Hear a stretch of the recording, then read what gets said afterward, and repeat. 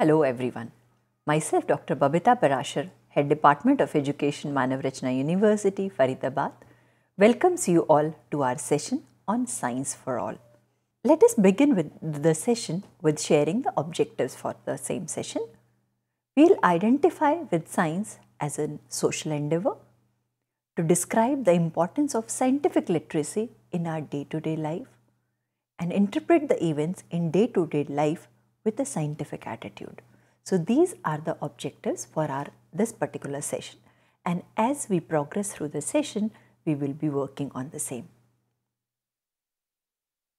Before we begin with the session, let's little brainstorm. If we ask any common man that what do you understand by science, or what images does the mention of science creates in your mind? The three pictures which I am sharing here are based on an informal research study which I did. We asked everyone around from our helping staff in the school to in the marketplace, the hawkers, the vendors, our housemaids. When we asked them that what do you understand by science, through science they understand space. So there are spacecraft, satellites to be launched. Through science they could relate to surgeons performing very intricate, difficult surgeries. And through science, they understand a lab setup where chemicals are boiling, and they also mention scientists who's alone with overgrown hair. So these were the few concepts which were being related to science. When we asked people, anyone we came across, that what is the first image that comes to your mind when we mention science as a word?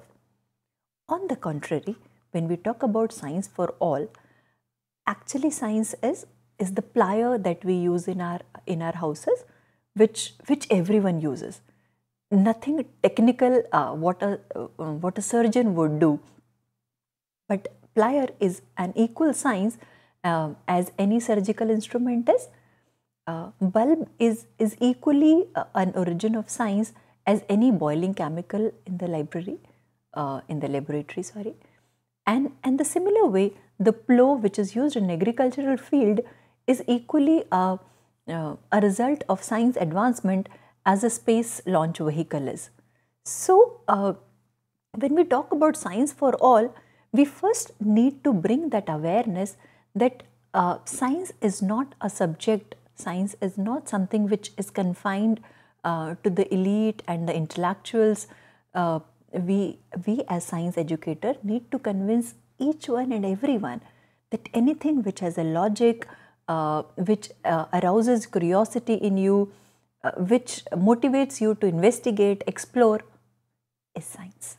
Now science education, when we talk about science for all, we are aiming at science education which would prepare citizens to deal with global concerns such as the effects of pollution.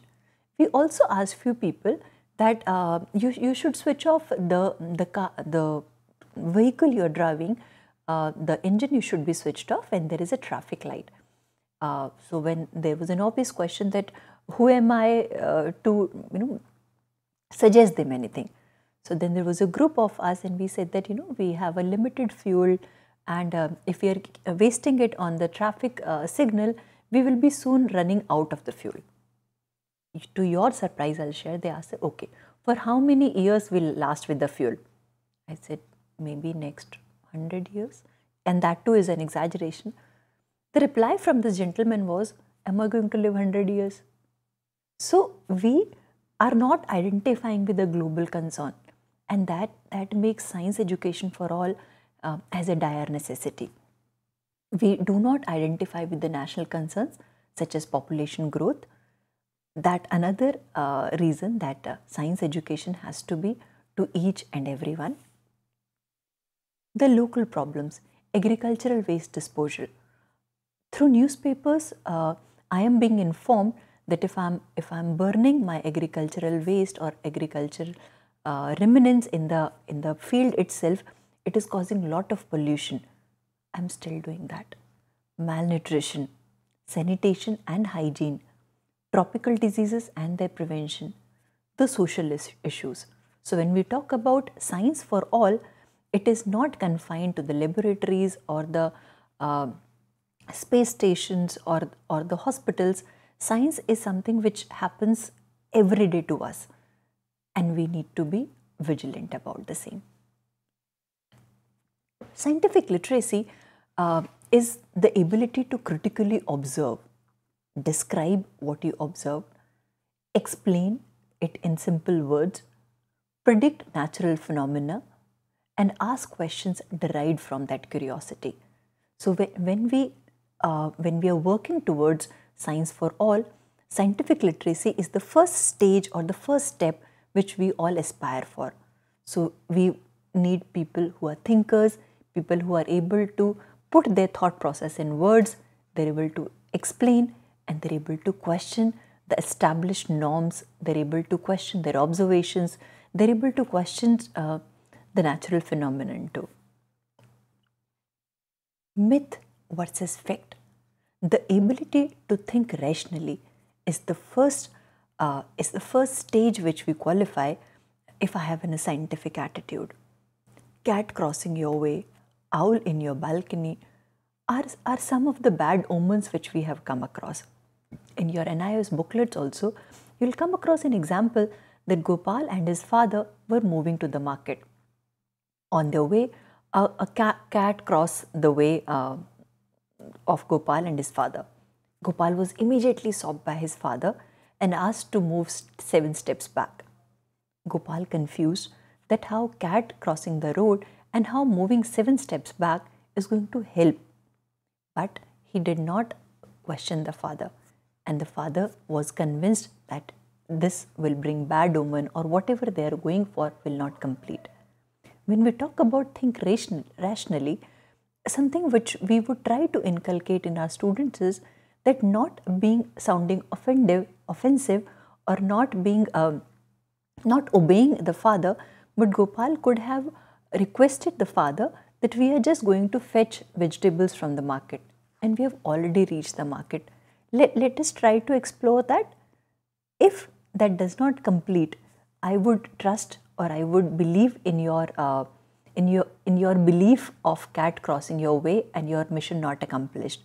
If not so, you would trust me that it is any animal who was frightened, and to safeguard or in search of food, this animal was on the road and we just happened to be there. So when we talk about scientific literacy, ability to think rationally is a core part of it. We start questioning what has been believed for generations by then. Ability to observe. We would try to inculcate those keen observer in everyone, not only the students who are coming to our class, but everyone we come across as a part of the society. A lot of tropical diseases being broken in your society after the rainy season. Communicable diseases, the diseases which are borne by insects. And then students are able to relate that because there was a stagnant water here, because they were breeding ground for mosquitoes, and this was the result that every time after the rainy season, we come across a breakout of these communicable diseases. But then that need to be done in the right spirit also. I'll share a very light-hearted example here. Once I was a team member of a malaria awareness team. So we made some presentations for our for the students and the people in the urban areas. So it was a presentation where we would enlarge the mosquito and share with them that this is the Anopheles mosquito which causes malaria. So make sure that there is no stagnant water, so that this mosquito is not breeding near your house, so that you can eradicate mosquito, or at least you can control the number of people who are suffering from malaria. The same presentation we also took to a village area in the western UP belt. Again, we enlarged the mosquito. So this was a school group which we were dealing with. And then there is this boy who stood up from the group and said that that if this is the mosquito which causes malaria, none of us will be ever suffering from malaria. Now this raised lot of queries in me, that this village has a lot of stagnant water, health and hygiene standards are low, and how come this child is so confident that he or she or anyone in the village will never suffer from malaria. On exploring further, the child was not able to relate with the size of the mosquito, and he says, because we do not have such huge mosquitoes in our village, we cannot suffer from malaria. So that was the ability to observe. Now we have to connect it, that it is just the enlarged version where we are helping you to identify some physical features of the mosquito. So that is one of the other ways that through a scientific attitude, the keen observes are being nurtured. Ability to classify. We keep telling our students that these are biodegradable, these are non-biodegradable, this is the life of non-biodegradable. Once a polythene material has been created, has been used, it is going to be there forever. Even if you burn it, remnants of it will stay in the environment. The poisonous gases which are being released when a polythene or a plastic is being burnt, but it will not come easily to them. So the same way, when you inculcate the ability to classify on the basis of the properties of the material, on the basis of their life, their shelf life, the use, they are able to segregate, and then they will be able to apply the same knowledge of ability to classify in their environment, and would start segregating the biodegradable and the non-biodegradable waste which comes to their households, and would also be the ambassadors of environmental awareness. The plastic bags, which are a boon or a ban, again correlation with day-to-day events from immediate environment of a child. We can always motivate the students that these plastic bags which are there, you can take them to the sites where clogging of the sewage system is there. So a little rain also brings havoc to the city or havoc to the village life, because all these plastic bags have choked the drain system completely. When we talk about the scientific literacy, there will be correlation with day-to-day events from immediate environment of a child. They would be able to relate, yes, that a very mild rainfall also resulted in so much of water logging in the society. So one of the reason for that could be the plastic bags. So how to cut down on the plastic bags? We could motivate them to use cloth bag, jute bags, and then a small group can be made who can design these bags and distribute them. So this way we would be able to get some employment, entrepreneurship would be nurtured, and the students and the people from the society would be educated also to stop using the plastic bags. The health and hygiene, again I'll share a very small example here. I've been during one of our visits to a religious place, we stopped by to buy something. So there was this vendor who was selling the cut fruits. So we happened to have some knowledge about the health and hygiene.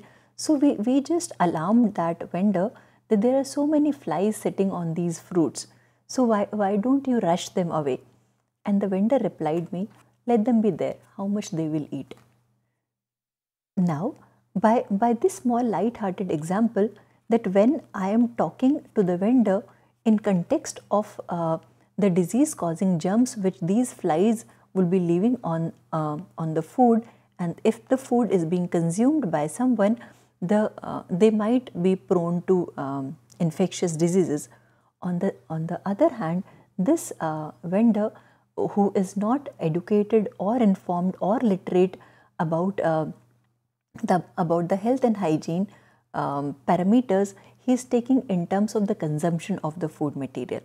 So if health and hygiene is being related to the everyone coming there, or the people who are involved in the food industry, we will be able to create that awareness among them, which is also our one ingredient of a scientific attitude, that you question that whatever is happening. Now science, as we are saying, is not a subject, it is an attitude. So science for all does not talk about the curriculum or the subject areas. Science for all talks about a way of life. My way of life is sustainable. When I move out of a room, I make sure I switch off the light and the fan. When I go to the market to procure something, I make sure that I carry a cloth bag for me. Anything happens which is not a regular, someone is looking very pale, I'm genuinely curious to know that what has happened to you. Please get your, there must be some deficiency. Is your diet proper?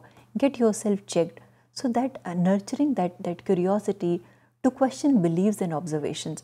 How come crossing of road by a cat can bring some bad omen? Let us go ahead and find out. Explore the answers. Even if somebody has said that this is going to happen, a person with a scientific attitude would like to observe, and through observation believe that yes, this happened. Apply the learning to make life better. When we talk about sustainability, health and hygiene, we talk about the scientific literacy, we talk about environment where everyone is healthy, pollution free. It is about that whatever you have learned, you're applying in the right setup, in the right environment, and then further dissemination of it. So science for all, let us commit ourselves to be the ambassadors of the scientific attitude, of curiosity, of innovativeness, and let us take it further. So happy learning to all of you, and let us commit that we will make science a prized possession of each one of us, not confined to the space stations and the surgical instruments. Thank you.